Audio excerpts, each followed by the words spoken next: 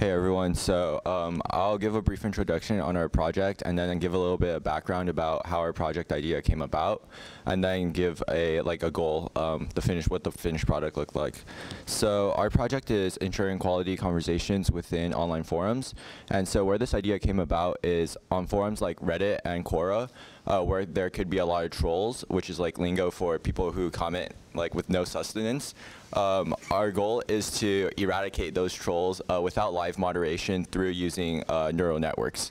So what our finished product would look like, I'm not sure if this works or not. So it does work.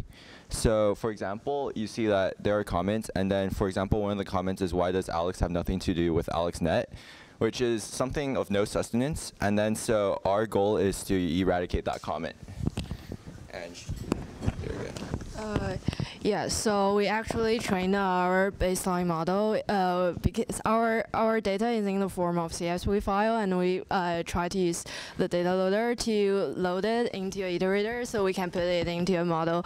And our baseline model contains like an embedding layer following by a encoder that's a two-layer RSTI, and following this layer we have a average pooling layer, and we have a sigmoid output layer.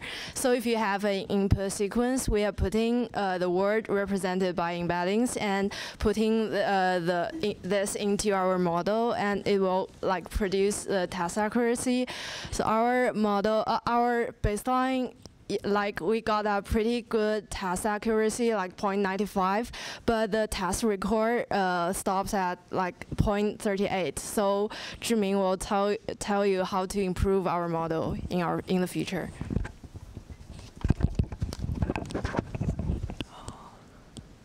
As was stated by Lu, our current model has a very low recall, which is really bad because we really want to recognize those toxic comments or questions.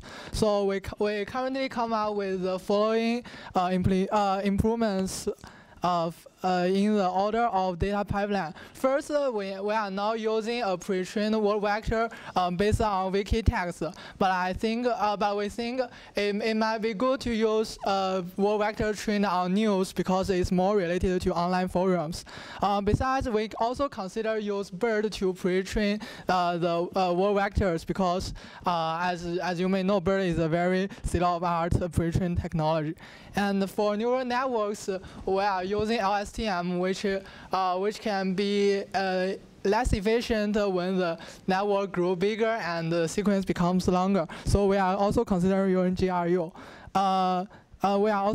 Besides, we will also use attention mechanism. That's all. Thank you.